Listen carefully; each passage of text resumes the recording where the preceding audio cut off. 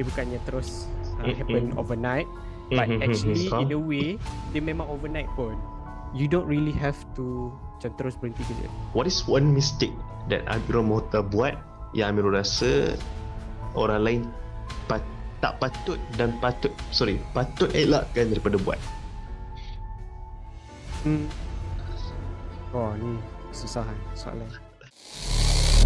You're listening to the Sire Skill Podcast, where we share and talk about how anyone, and we mean anyone, can grow business from just your skills. This is the place to be, where one skill is all you need. Now, here's your host, Paeh Brian. Boleh ke kita nak buat 4 angka dalam masa 1 minggu sahaja? Dan kita cuma perlu luangkan masa 2 jam sahaja. Jawapannya adalah boleh. Dan tetamu jemputan kita hari ini akan kongsikan serba sedikit macam mana dia buat, dan of course dia monetizekan dia punya skill. Hai, Assalamualaikum warahmatullahi wabarakatuh. Selamat datang ke episod yang ke-7 dalam The Sell Your Skill Podcast. Kalau this is your first time here, Sell Your Skill Podcast is all about kita nak monetizekan skill yang kita ada untuk kita generate income yang mungkin boleh satu hari nanti menjadi kita punya main source of income. Dan seperti biasa, setiap minggu kita akan ada tetamu jemputan, dan tetamu jemputan kita hari ini merupakan seorang kenalan saya, seorang yang sangat hebat pada pandangan saya, dan dia akan kongsikan serba sedikit apa yang telah beliau lakukan. So saya introducekan serba sedikit tentang beliau. Nama beliau ialah Amirul Mokhtar dan beliau tinggal di Puchong, Selangor. So pekerjaan yang beliau tuliskan dekat saya adalah freelance marketer, trainer dan juga coach, dan recently left 9 to 5 job as a head of marketing at Easy Store. Maybe some of you ada yang pernah dengar Easy Store, dan saya sendiri pernah gunakan Easy Store, dan it is one of the best platform in my eyes lah. Next ialah skill yang dimonetizekan. Apakah skill yang Amirul Mokhtar monetizekan ini? Building website using no-code tools, automating funnels, content marketing, meta ads, Google ads. So there's a lot of them. So that's why in my mind he's one of the best lah. Next ialah dia monetizekan through done-for-you services, paid workshops and affiliate commissions for software. Now, best achievement with skill, made over 3K in 1 week with just a 2-hour online workshop while still working full-time. So, without further ado, help me in welcoming our guest this week, Mr. Amirul Mokhtar. Amirul, apa khabar? Alhamdulillah, berapa? Okay, baik. Alhamdulillah. So, lama kita tak bersua. Last, I think, from the webinar tu lah, if you still remember the webinar. Okay. Yeah. Kan? That's the first, I think, the last time we actually hang out secara virtual lah. Dan hari ni, kita jumpa untuk, because I know you are one of the people yang memang actually monetizekan skill. Dan I think there's a lot yang you boleh share. But sebagai mukadimah, mungkin Amirul boleh kongsikan sedikit update terkini, apa yang Amirul tengah buat, apa projek dan sebagainya. Mungkin ada orang-orang yang tengok kita punya podcast ni ataupun dengar kat Spotify dan sebagainya, nak tahu update tentang Amirul Mokhtar. Mungkin ada perlu Amirul dekat Twitter dan sebagainya. Okay. Alright, first of all, thank you lah for inviting. So just update about me sekarang ni. So before this, like you said, memang kerja full time as head of marketing at Easy Store, and at the same time masa tu pun I was already doing macam my wife is doing her own business, so ada tolong jugalah sikit kat situ buat e-commerce, and then memang on the side ada juga buat some freelancing and some coaching and training related to digital marketing, related to e-commerce. So now I've officially resigned from my full-time position, and yang benda-benda yang part-time tu semua ni sekarang jadi full-time lah. Okay. So dia boleh put more effort, put more focus dekat benda-benda yang what I have been doing while I was working full-time tu. So training tu dia jadi lebih banyak lah akan datang. So right now I am preparing some modules for the future. So akan launch some courses and some more workshops lah. Faham. Okay, thank you for the update. So, kita tak nak berdolak dalik lagi. Kita nak sentuhkan the elephant in the room, which is the one thing that you mentioned to me dan yang saya dah sebutkan tadi, which is how you made 3K in 1 week with just a 2-hour online workshop. Boleh tak Amirul kongsikan sedikit how you did it and basically what the workshop was about?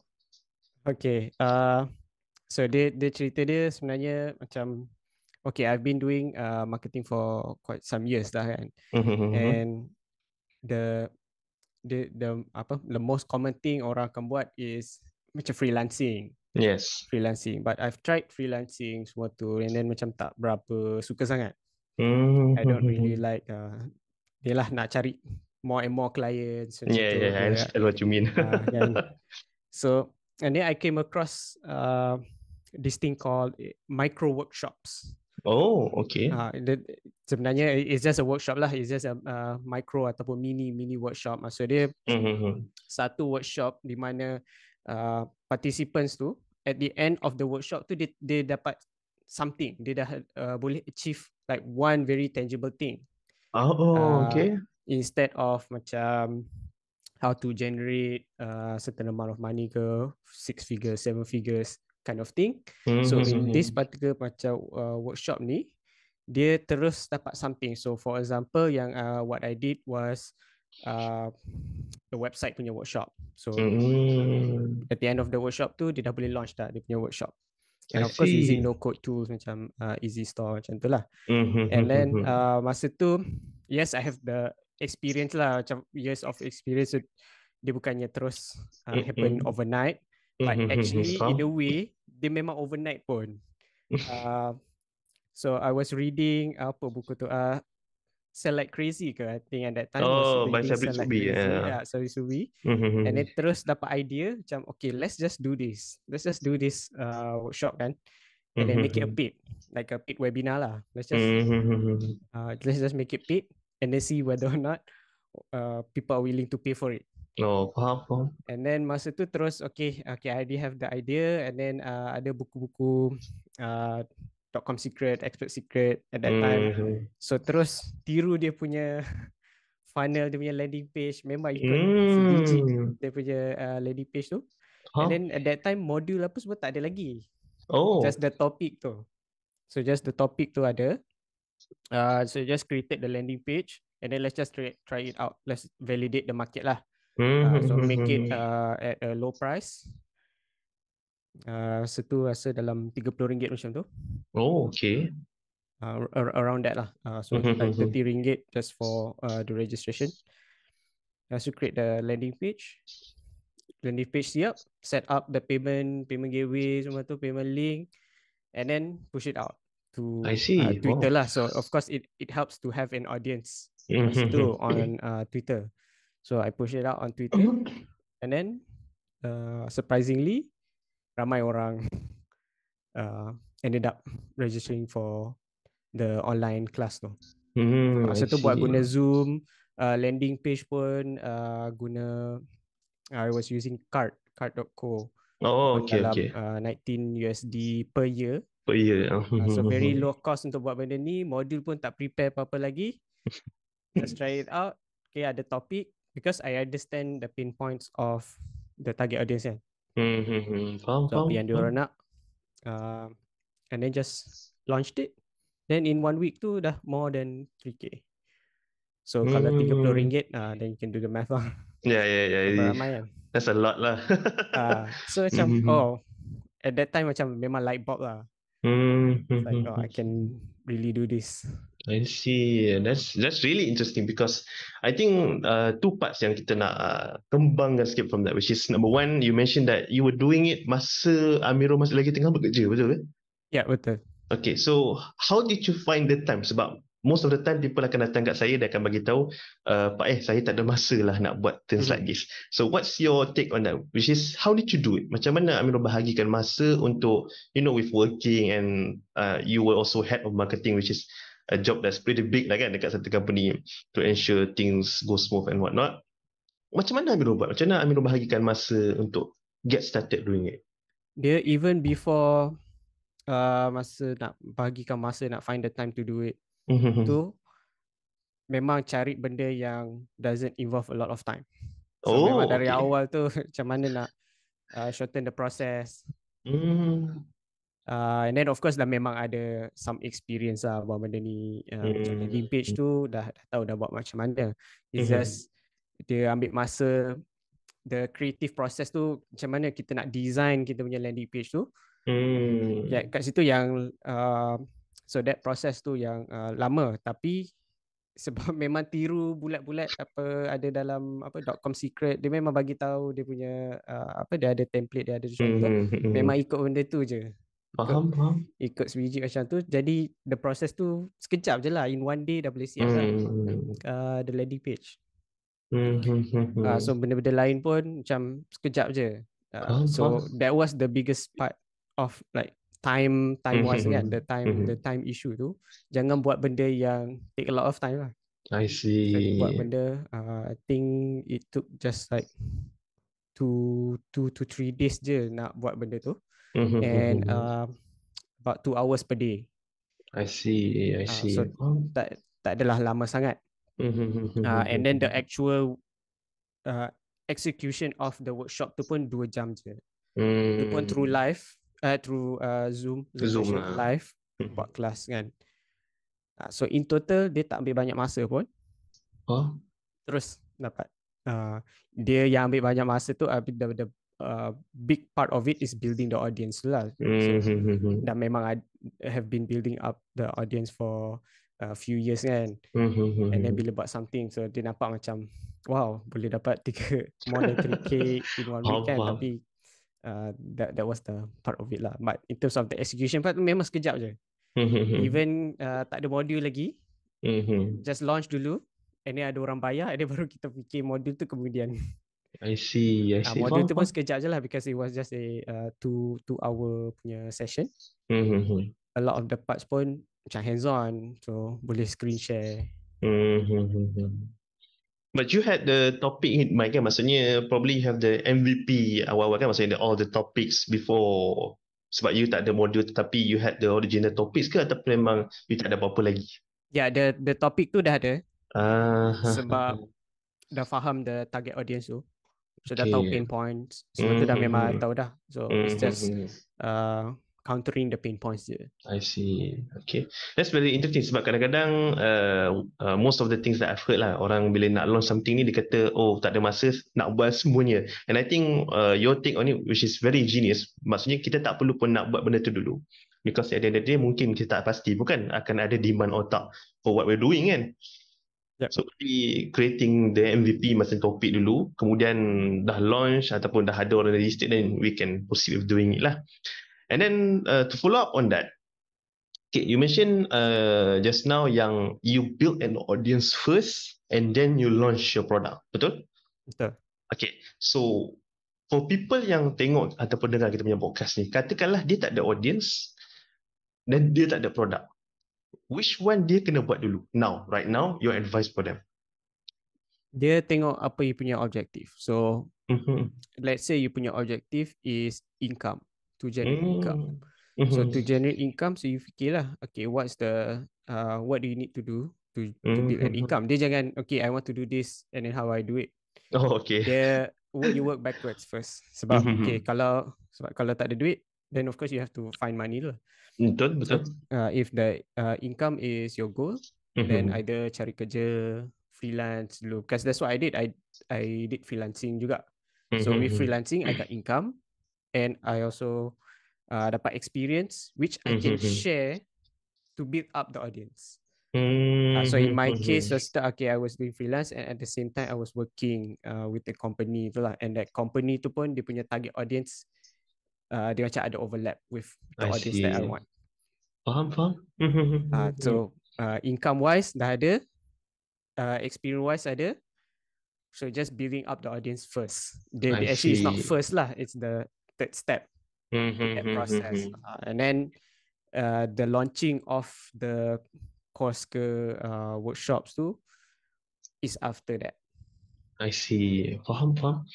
Okay, so basically what you're saying is kalaulah kita working, tak kisahlah in what industry bukan, and then apa yang kita nak jual afterwards, meaning a workshop, an ebook, video course and whatnot, if it's related to what we're doing right now at work, maybe we can use that experience to build our audience at the same time lah kan?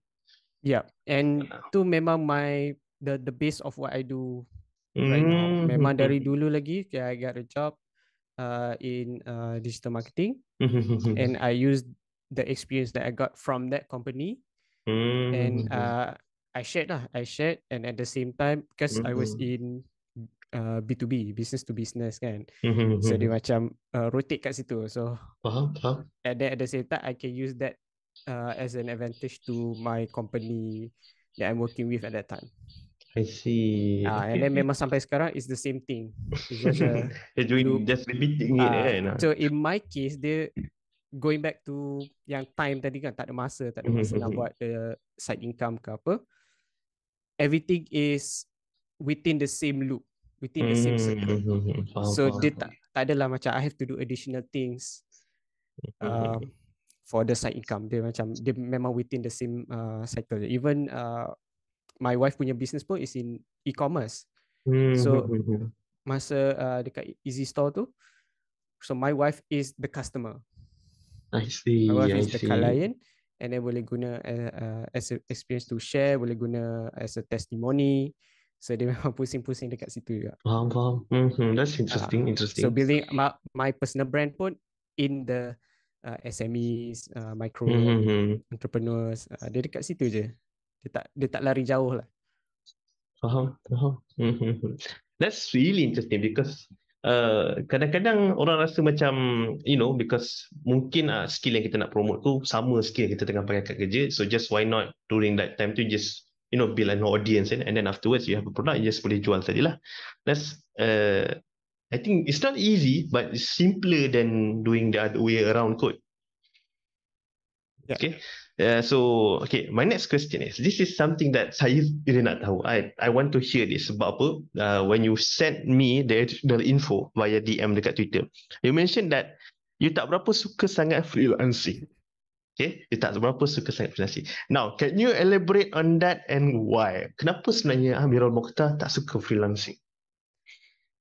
Okay, so dia in simple way dia macam ni lah. Okay, you work for a company, you are the one boss. Tapi bila you buat freelance and then you have multiple clients, so you have multiple bosses. Oh, I see. So benda tu for my preference, I'm not saying benda ni tak bagus ke apa, because ada orang dia suka benda ni. But for me, my lifestyle, apa yang I nak buat, it doesn't align lah with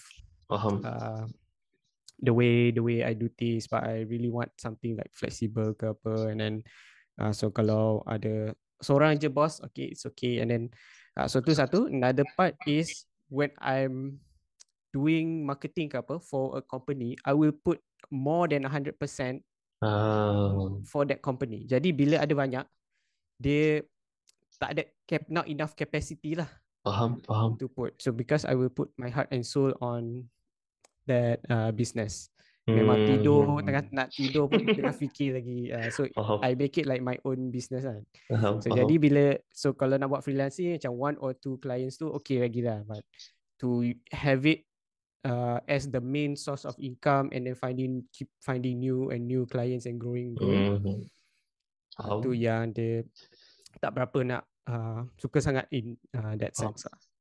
Faham. So at the end of the day, it's going back to you happy ataupun tak untuk buat benda tu lah kan. Betul, so mungkin ada yang dengar tiba-tiba rasa macam tak nak lah buat freelancing sebab Amirul Mokhtar pun tak buat.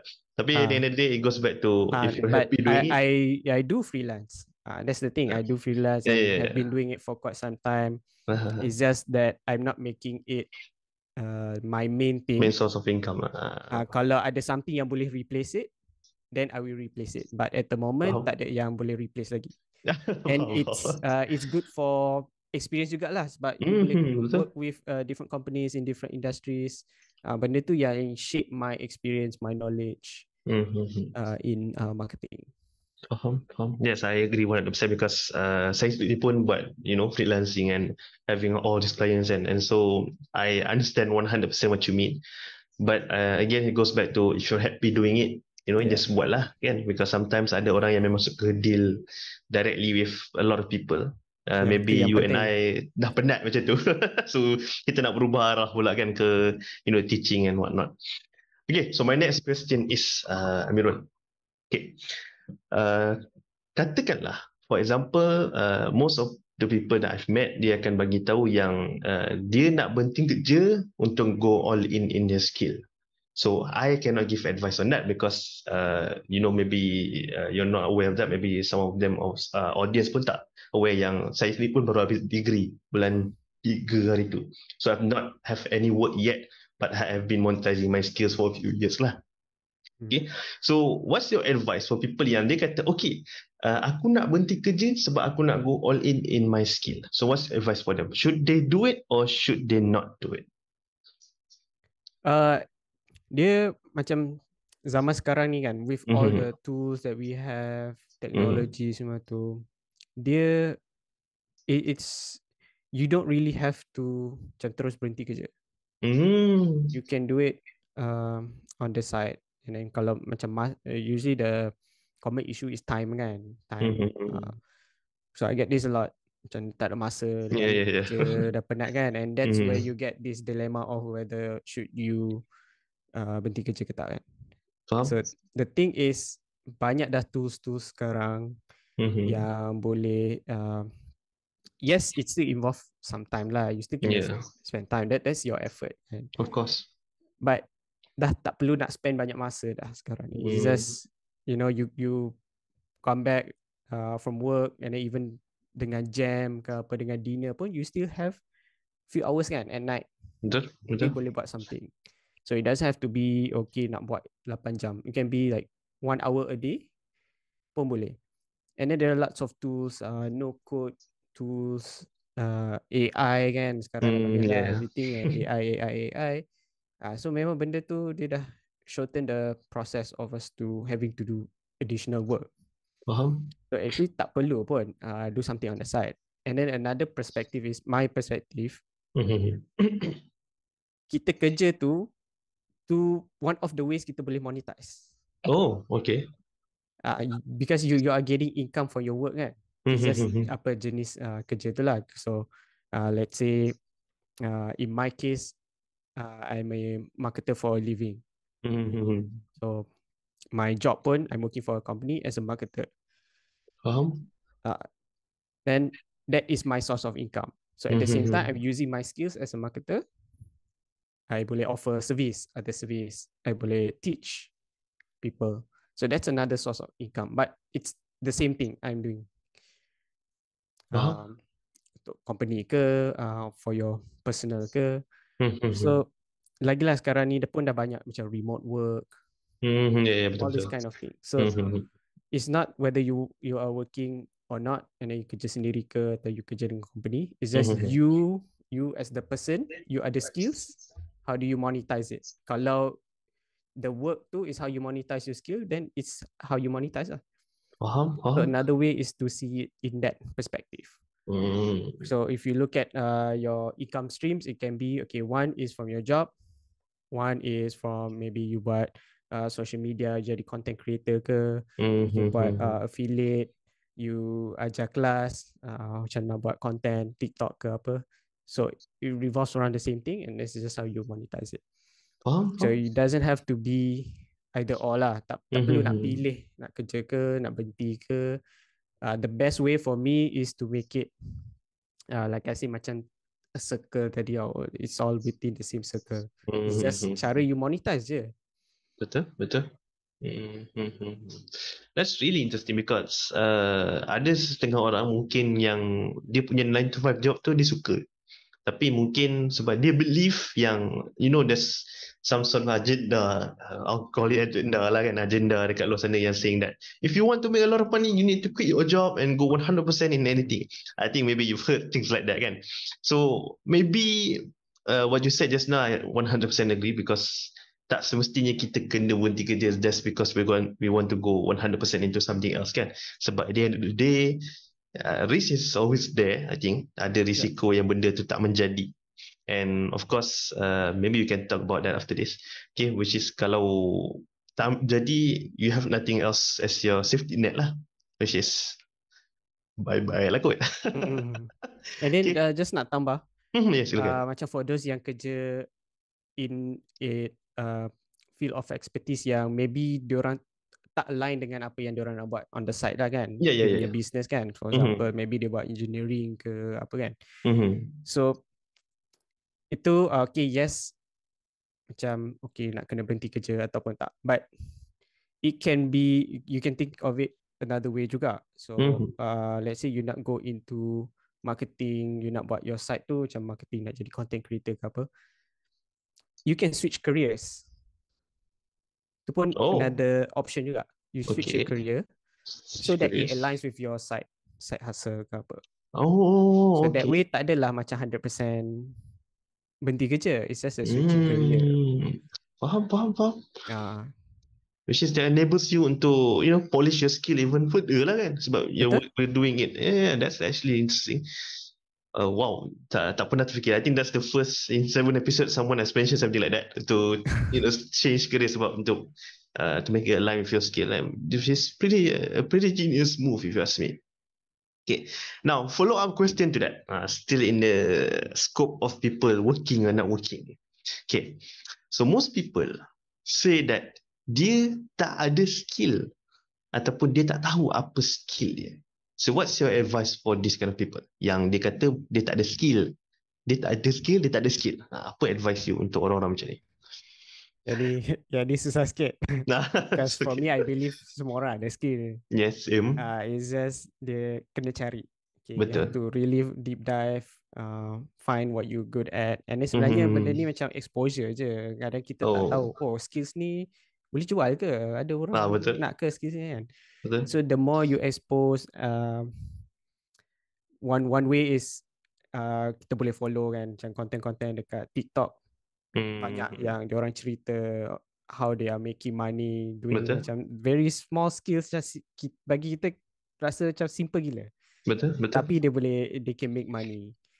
So being exposed in that sense, and then another way is just looking at the marketplace. So ada je certain platforms macam Fiverr, kalau kat Malaysia macam ada Swifty kan. All these platform yang services, those are good platforms. Nak guna platform for research pun boleh. Then you can find orang buat translation services lah. So you might think it's simple, but they are making money. Yes, itulah. So just being exposed to this lah. That's just my advice. For me, I don't believe ada orang tak ada skill langsung.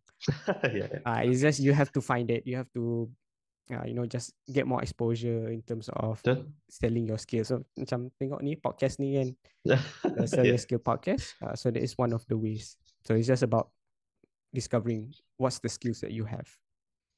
Even kalau you kerja corporate job, but your daily job is guna Excel hari-hari kan, buat spreadsheet ke apa, that's still a skill and people are willing to pay for that. So tu je lah one of the examples. Betul, saya sangat setuju 100% dengan lah, which is everyone ada skill, cuma kena expose yourself and be discover kan. So that question, ada follow up question which is based on what you just mentioned lah. So how did Amirul Mokhtar discover yang dia ada skill in marketing? Saya nak tahu benda ni. Okay, so this one goes way back lah. Before I got into marketing ni. Sebenarnya how I discovered digital marketing, internet marketing. That time we call it internet marketing lah. Internet marketing kan. So I accidentally lah, macam tak adalah plan. Tapi ada pergi this one seminar. Internet marketing guru, dia ajar buat WordPress, dia ajar. So he was selling something like you can make money through blogging. Ini memang 2012 macam tu. 2012, it's like making money online through blogging. So macam best lah. So join this seminar. So dekat situ discovered the whole thing. Okay, this dream macam kita boleh work from anywhere, tepi pantai kan, boleh masuk ke apa kan. That was the dream for internet marketing tu. And then I started exploring by doing my own blog. Situ buat fotografi, and I did some volunteering services. So I blog macam tu, and then came across SEO lah, search engine optimization, ads, Google ads. So all this internet marketing stuff that time, and that led me to applying for a job in internet marketing. So I got my first job as an internet marketing executive. Then after that, I think like few years in my career too, then I discovered something, which is if they are paying me to do this, other people also will pay me to do the same thing. Oh, Tu okay. je dia punya discovery dia. So Faham. at that point, then it's just from there je lah. Start doing some freelancing and so on. So dia discover kat situ, okay, if I'm getting paid kan salary kan, you getting paid a salary to do this job, then other people are willing to pay for it too. Faham. So kat situ je, and then it click macam right away, terus masuk dunia freelancing. So that was a light bulb moment lah. Yeah, light bulb moment. And then bila buat freelancing ni, it led to another thing, which is ramai lagi nak tahu benda ni, but I'm not able to help all of the businesses. I'm not able to help all the companies. So start lah teaching, bagi talk. So that was basically it. There's no macam secret sauce ke apa. It's just one thing led to another. Faham. Tapi dekat situ lah, if the company is willing to pay you for this thing, then a lot of other companies are willing to pay you juga. That's a good takeaway. Okay, which is if people are willing to pay you for something, mesti ada orang lain yang pun nak bayar you for the same thing lah. Okay, that's a very good takeaway. And then just to follow up on that, okay, you've been doing this for quite some time, obviously longer than I have been doing lah. Back in 2012, saya rasa 2012 I was in Form 3 maybe. Good. So I was masih lagi mus lah dekat sekolah kan. You have always been doing already have been doing internet marketing, digital marketing lah. So this is one question that I want to know, that maybe bila Amirul kongsikan, mungkin a lot of them can get a lot of benefit from it lah. But it's quite a personal question, so I hope you're okay and ready for it lah. Okay, throughout all the years where you were promoting and selling your skill, what is one mistake that Amirul Mokhtar buat yang Amirul rasa orang lain patut elakkan daripada buat? Ni susah soalan. I think financial mistakes kot. Financial mistakes. Yes. So financial mistakes, I would say, it's a big one. Financial decisions are like, so you're making certain decisions with your financial. Contoh dengan loan ke apa, business loan, macam nampak okay business ni is doing well, so end up kita pun buat, let's grow it, let's take out some loan, business loan ke, apply for loans. But end up benda tu dia tak adalah teruk sangat. Like in my case tak teruk sangat. It's just that it will make you more desperate. Sebab you are digging a hole lah, macam kita gali lubang and then getting deeper and deeper, and then susah nak keluar balik. Faham. So the nak keluar balik tu, then it will take a lot of your time to achieve what you want tu lah. Sebab kena keluar. You have to get yourself out from the hole dulu. So that was the one thing that I think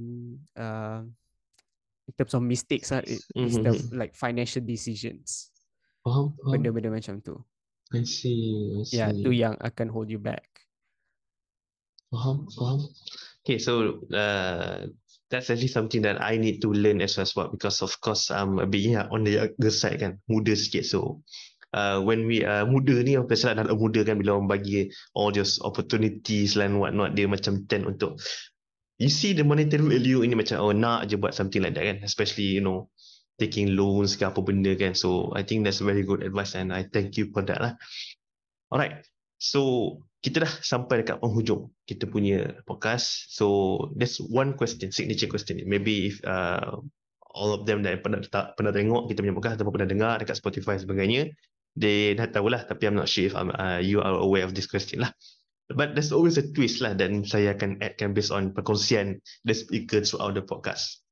Okay, so here's the question.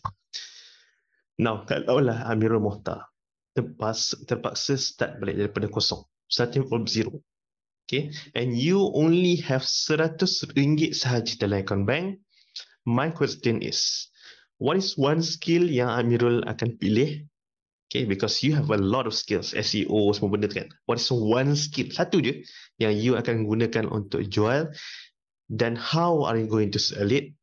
And then my second question is, apakah RM100 itu digunakan untuk apa? Okay. Alright. Yeah, I saw this on the podcast lah. Tapi itulah nak fikir what's the perfect answer tu susah. Yeah, I understand what you mean. In terms of the skill right now I have is I can pilih skill yang memang very tangible lah in terms of outcome. So for my case, dia memang I will just teach. Teaching is something that I'm confident with. So kalau kena start from zero, then ada RM100 je, I will start with teaching. So teaching what will depend lah. So for example, like what I would teach is macam mana nak buat website. Macam mana nak buat website siap dalam masa 1 hari. So that's the thing that I would do. So the skills tu is my skill of knowing how to build the website lah. Walaupun tak pandai IT ke apa, so this would be the skill or the thing that I would sell. Okay, so dengan yang RM100 tu nak buat apa? So what I would just do for that RM100 is pay for some tools, like macam website tu berapa ringgit je. It's not that expensive. Even ada free kan, ada free, and then maybe ada simpan sikit untuk buat like some paid retweet ke apa kan, minta tolong, okay ni I can pay you to RM30, boleh tak tolong promote. Benda macam tu. Okay, promote benda tu, help them macam kat Twitter cari ke influencer ke apa, and then kalau ada that amount of money guna untuk marketing that workshop tu. So that is the thing that I'm confident to do. Kalau start from zero, kena buat balik semua, that's how I would get my money back. Alright, that's good. Yeah, just simple je. Simple. I think simple always work. Yeah, that's what I believe in. Sometimes kita nak complicate sangat pun, you know, because you have limited resources, limited money, limited connection semua tu. I think simple always work lah. I think. So maybe mungkin awak dengar ni nanti tengok balik, tengok kemudian hadam apa yang Amirul cakapkan ni, which is pretty simple. I agree it's simple, but in my opinion, it will work. And I believe, of course, someone with Amirul punya experience, you will never lose your experience kan. You start macam kosong daripada mana pun, you never lose your experience lah. Okay, Amirul, saya ucapkan terima kasih banyak-banyak luangkan masa bersama saya untuk podcast episod ke-7 ini. So maybe before we sign off, you have final words ke kepada kita punya audience, apa nak nasihat ke, ataupun maybe dekat mana nak cari Amirul Mokhtar ke after this dan sebagainya. Okay, so yeah, boleh. So I'm very active on Twitter lah. Social media tak berapa sangat. So my Twitter Amirul Mokhtar. Just find Amirul Mokhtar. Alright. On Twitter. And I do some sharing dekat situ juga. Betul. So even I'm sharing my journey juga. So ni sekarang dah doing full time into my side hustle ni dah jadi full time. Faham. So I will be sharing a lot more of my journey. Faham. Yeah. Okay, so I'll leave a link in the description for you guys to follow, dan kalau you dengar dekat Spotify pun nanti akan ada link untuk pergi check out Amirul Mokhtar punya Twitter, because in my experience sendiri, I've been following him for quite a while. Okay, so he has been doing a lot of sharing, and semuanya to me tak ada BS lah. Everything is hands-on based on experience dan full of value. So bagi awak yang dengar, saya just nak ingatkan 26 Mei saya akan launchkan buku saya, Sell Your Skill. Okay, so dapatkan buku ni sebab masa hari launching ni lah akan ada bonus dan sebagainya. Dan jangan lupa untuk subscribe kepada YouTube channel Paeh Brian ni untuk pastikan anda dapat notifications bila saya upload video ataupun notification on our next podcast. Dan if you're listening on Spotify, be sure to hit the follow, so make sure you are updated lah. Dan kepada guest kita Amirul Mokhtar, terima kasih sekali lagi sebab luangkan masa untuk recording dan untuk podcast ni lah. Sebab apa? It is from people like you yang berkongsi ni lah yang kita akan dapat lebih banyak. Sebab saya sendiri, I don't know a lot, but people like you that have a lot of experience, I thank you for doing all of this lah. Okay, so insyaAllah kita akan jumpa lagi dalam episod yang seterusnya. I'll see you when I see you. Assalamualaikum warahmatullahi wabarakatuh.